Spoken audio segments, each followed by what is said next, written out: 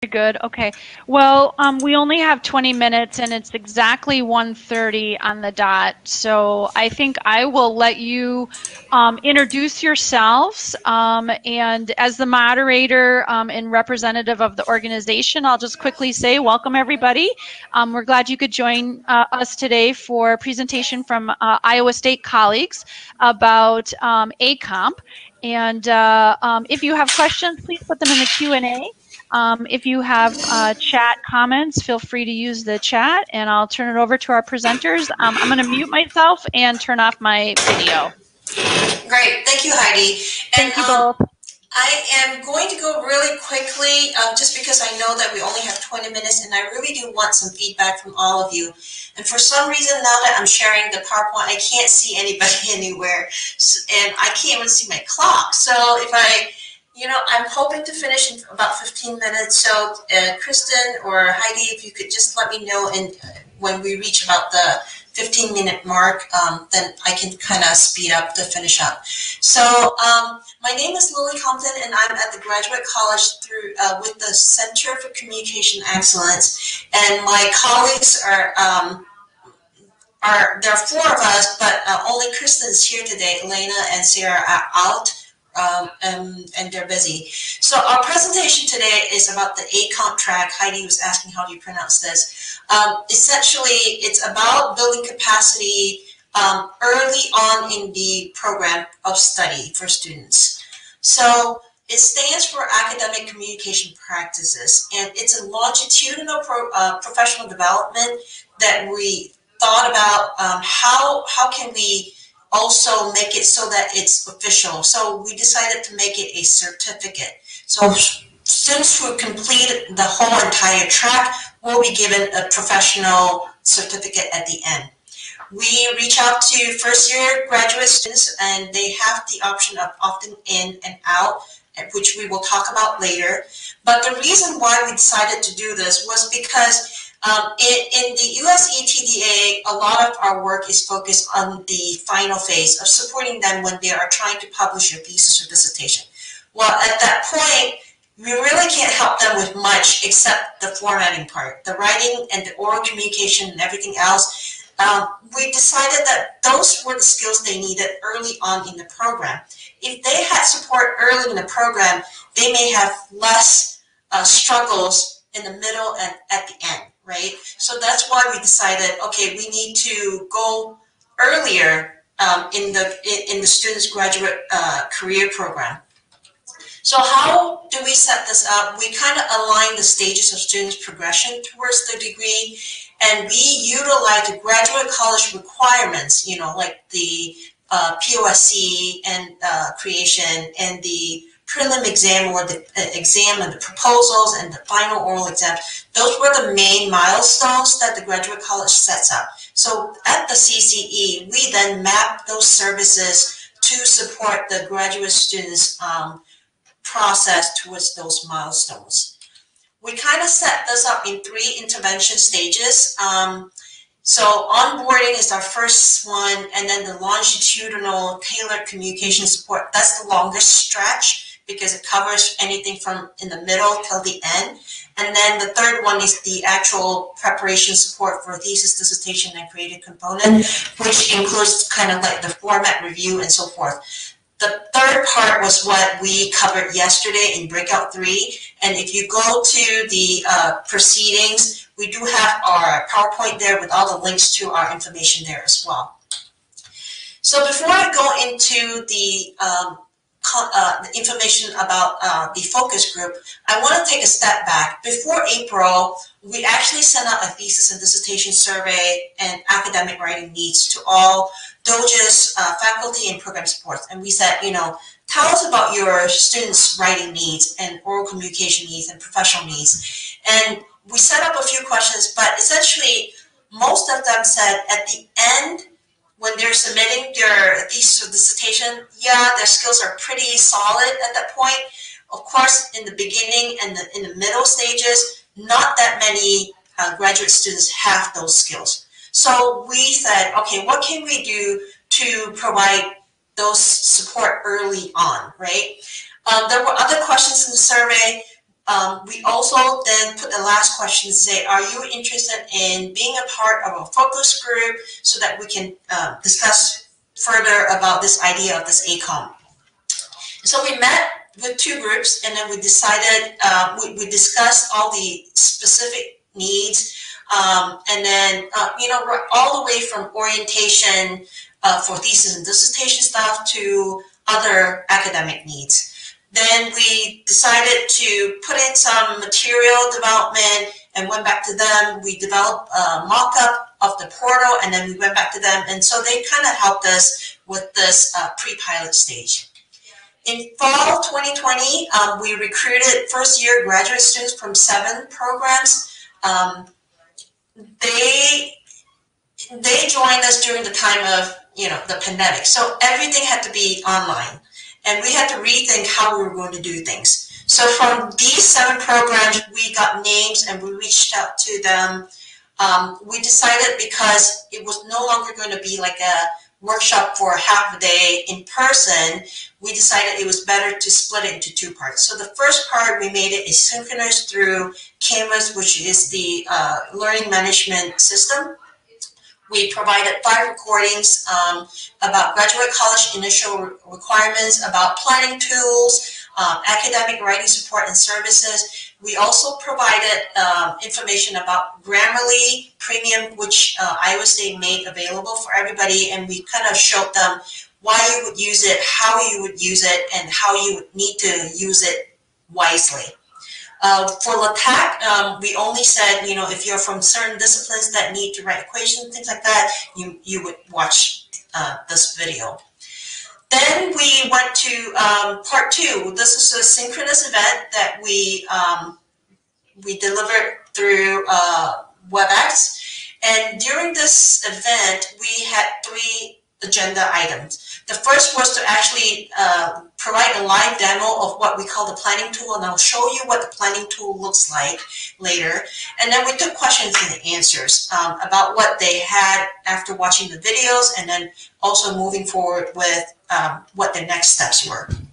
The last item is what was most helpful for us. We built in a writing session, maybe like 15 to 30 minutes in the AcComP portal that we developed in-house. Now this writing session, I will talk more later after our demo or quick review of the planning tools. So here's an example of the dissertation planning tool. You'll see on the upper top, it's as early as the 2nd semester, we start guiding them to say, hey, go to look into building your committee and then prep for your form. And then as during the prelim oral exam, these are all the things you need to do. On the bottom part of it, it starts about the graduating semester, right?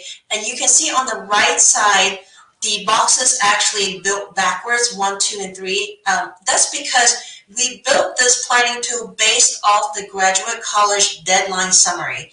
We have 2 years of deadlines up on our website, so students can start plotting their tentative schedule already ahead of, 1 to 2 years ahead of schedule. With masters, they're only here with us for 2 years, so they need to start planning pretty early. So we encourage them to use this for their own planning purposes, and then once they have jotted down some ideas, they would then take this tool to their major professor or the advisors and say, hey, this is what I'm thinking about. Can you work with me? I will say this planning tool does not take into consideration of departmental requirements or deadlines, right? This is only purely based off the graduate college deadlines, because we don't know what departments want. It changes from department to department. So we keep iterating that this is just based off the graduate college deadline. Here's an example for the thesis or creative component tool. You'll see that there are fewer boxes on the top of the planning tool. The bottom part is about the same. We also prepared roadmaps, and I know you can't see much, but if you take a look on the left side, that's the dissertation one. The right is the thesis and this creative component. But if you take a look on the left, You'll see 3 rows of information. The top row is called stages. Those are the milestones, right? And then under the 3rd line, you'll see it in like gray, kind of green-gray. That's the graduate college deadlines, the requirements, okay?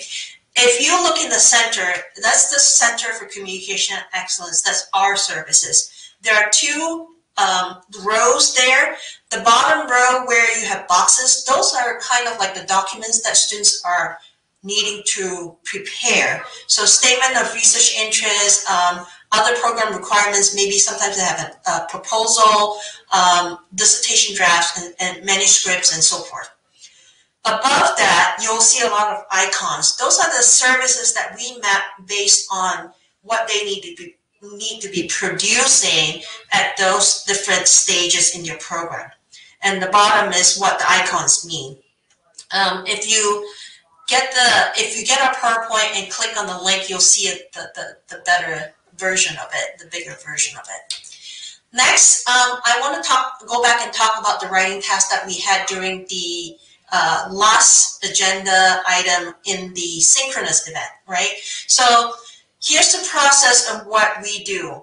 During the synchronous event, at the end of it, we tell the students they're going to write and submit a writing sample based on 2 prompts. And they're very simple prompts, very basic. After they submit the prompts, then our consultant who's trained for writing, academic writing skills, kind of holistically evaluates and provides feedback using a rubric that we develop based off research. Once that is done, it then passes on to the CCE reviewer that kind of puts in recommendations and reviews the feedback and recommendations, then releases that to the students and the program contact or advisor. And then the last stage is when the student and program contact receives the email saying, oh, your feedback is ready, they take a look at it, they schedule a meeting, and then they say, you know, based on the recommendation, it looks like your academic skills are pretty solid, so yeah, you can opt out if you wish. But if the program contact or advisor say, you know, I agree with some of these things that they're saying, you could work on these academic writing skills, maybe you should opt in, right? And so they discuss it and then they opt in or out at that point. The next few slides, I'm going to go really quickly so that you can see what the portal looks like, and then we'll take some time for questions and feedback. So on the top part here, this is what the student sees. They set up an account using their ISU ID number. They go in and they see the prompt. So they see prompt 1, and they can also select the drop-down menu and see prompt 2. Once they read both prompts, they click on the blue button there that says, let's start writing. And they write a sample based off the prompt they selected, right? Once that's done, it goes to the consultant, and then the consultant goes in. This is what the consultant sees. View unassigned documents. The consultant clicks there and sees a series of documents. So on the left here, it's what the consultant's dashboard would look like. I created 3 separate samples because we already finished our pilot, so there were no more samples in there. So imagine all 3 samples are 3 different students, right? And Kristin, who is our consultant, she goes in and she selects the first writing sample and she clicks on add comments, right? So on the right is what she sees when she clicks on my sample. In the document text on the left side would be what I submitted as my sample. When she highlights any part of my text, it pops out the category drop down on the right side. And those are pre-populated with categories for local and global writing needs. And we divided them into the main areas of writing academic needs.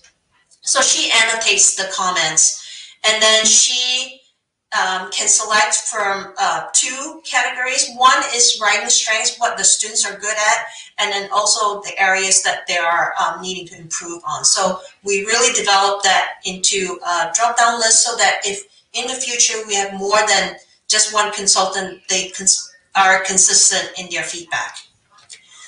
Then this is where at the top of the consultant's page, the consultant can also click on the rubric and it expands further into the information. Once the feedback is done, she clicks on ready for review, it goes to the reviewer, then the reviewer logs in and sees document ready for review, clicks on that, and here this is these two images are actually from one page. I just split them, okay? So on the left you'll see the document, which is the student's text, and then all the comments that were selected. On the right, the strengths that were indicated, and then the comments, and then the recommendations of what services the CCE can provide, and so we encourage the students to come see us. Once that's done, the student and program contact sees the same information. This is the one page that they would see. For the program contact, if they go in, they can see all of their students that have participated. And so, for example, here, there's only one student from this department, Elizabeth, and if the program contact clicks on the right button, they can see the AcComP track, and here's where they can opt in or out. But where it says view documents and there are two documents, if the person goes in, they can see each of the documents being submitted with the comments that came from our consultant and our reviewer. So these are all just kind of sample screenshots. This is the flyer that we try to send out to our students and show them that it's a journey. Right from the beginning, the moment you step on campus, you know, you are bombarded with information and things to do. You might feel overwhelmed. Here's what you can do. You know, if you're interested, come see us, sign up for our AcComP track. We start with the onboarding. Once they are in there, they do the first phase. If they decide they want to continue with us, then we can continue to provide that longitudinal support and communication. If not, they typically just wait until at the end when they are working on their thesis and dissertation, then they come and see us. So I'm going to end here, 2 minutes over my planned time. I will invite questions and feedback.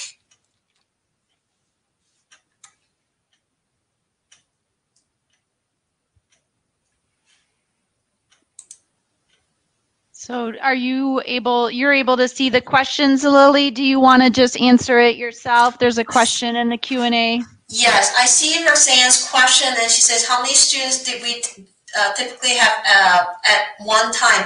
Kristin, actually, well, I'll let Kristin answer this. We actually only had one pilot so far, and that was fall 2020. And then we had to pause it because our IT person actually left, and so we couldn't develop the portal. So it's on pause, but this fall, we are trying to recruit a second cohort to come in. So I don't know if, Kristin, if you can remember how many students we had in the first pilot, if you can answer that. And is Kristin still here? I don't see her. She's dropped off the sharing Okay. video and audio, so I don't know. Yeah. If she... I want to say, Roxanne, I think it was about 30 to 40 students from the first pilot. However, we didn't have all of them participate in the writing sample point. They did the first phase, which was the asynchronous, and they got the information through the Canvas part. But what we discovered was the reason they didn't come to us was because they thought they were coursework only students in a different program. So when they saw that, oh, this is longitudinal, it was going to end with a thesis and dissertation, it was not relevant to us. So then they didn't show up for the synchronous. This semester, we're really hoping to have a live in-person session so that it would be easier to have everything all done in one morning or morning and afternoon. So we don't know yet how many people we're going to recruit, but we're fingers crossed we will get more. I'm sure you will, because it seems like a great program. I've got a question. Are some of these resources on your website? I would love to look at some of what you've created for marketing, as well as some of the step-by-steps. I mean, this is just phenomenal. Obviously, so much work has gone into preparing to provide this to your students. Yes, it's all from our website, the CCE website. We actually just released one tab specifically for the AcComP, and then it kind of interacts with the other pages, but where AcComP is kind of like where AcComP is concerned, we actually now opened up a new tab there so that students can just go there and start. But right now, the AcComP is trying to get them into the onboarding process.